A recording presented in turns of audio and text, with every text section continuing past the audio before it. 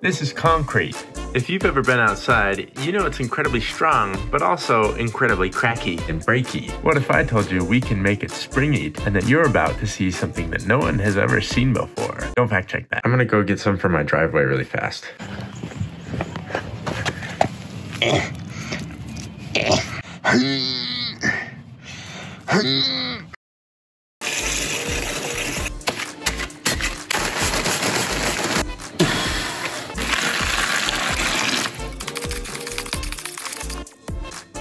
Quickcrete, are your quartz bigger than my quartz?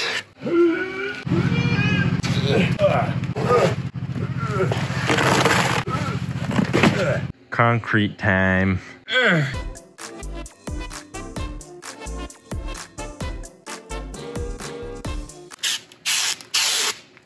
Nice.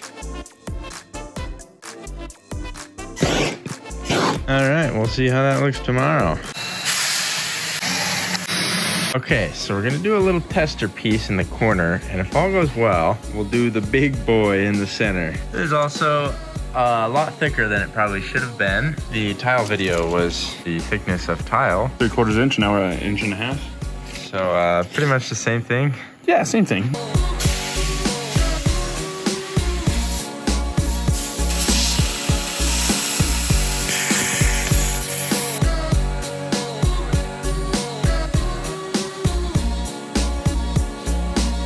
Not too bad. Well, Huh. oh yeah, a good cross section though. Zoinks. That is Brittle. brutal. Well, this stayed together, and it is. Oh. Zoinks. On this episode of Will It Stick? Not on that wall. We're going to try a big boy with a 1-inch gap between each line and see what that does. Okay, now I gotta be really careful with this. Oh, yeah, this is so brittle. Ooh, that's not flexible at all. Yep. We need a much thinner piece of concrete. On this episode of the world's brittlest material. Okay. All right. Oh, little things. Look how they go. So our hypothesis is the rocks are causing the breakage. So maybe let's try again with smaller rocks or no rocks in our cement. Then it might not technically be cement. It would then be... No, it wouldn't be concrete, it would be cement. Yeah. We're gonna try sifting out the biggest rocks and replacing them with a little bit of gravel that's smaller. Very small rocks.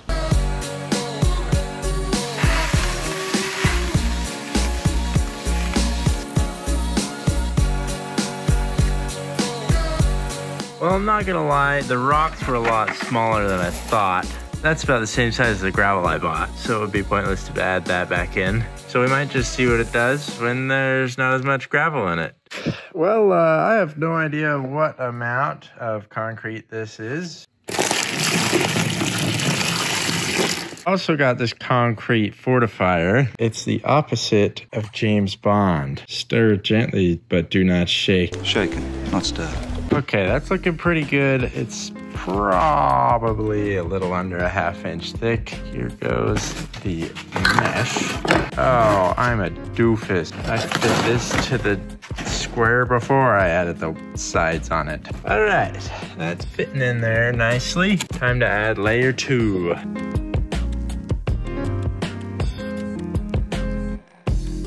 Reciprocating saw?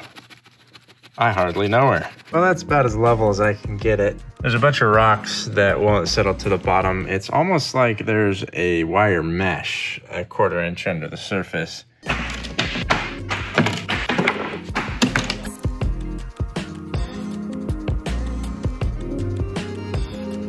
My money don't jiggle jiggle. It kind of worked. Ah, that was a lot smaller than we meant it to be, about 3.4 millimeters or 1.3 inches. So we're gonna try it a little bigger.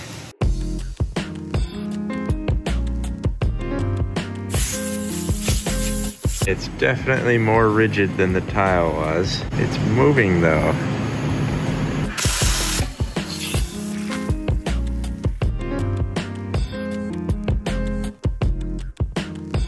got a little flex here. Hopefully we can get a little more than that. Stretchy. That's a little more like what we were going for. Let's see. Uh-oh. Not too bad, eh? Okay, seemed like it was a little too thin still. So we scaled it up to 1.5 times, and hopefully that'll make it better, because I think 2 times is a little too much. 2 times is too much.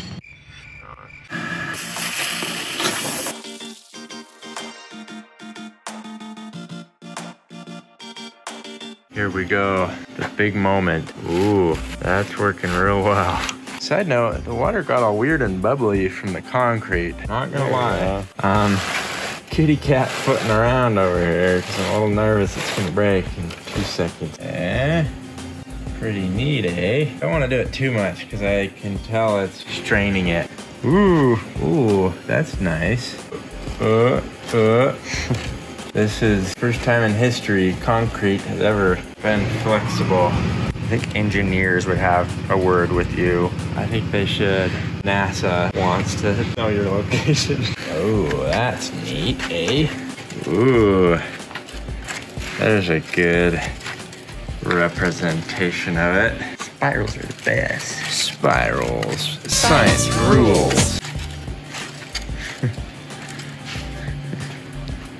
It's just not a homogeneous thing, so it breaks easier. And you know how we like those homogeneous things. The metal's keeping it together well enough that we can play with it instead of having it just completely fall apart on us, so that's a plus. Those biceps are a nice plus too.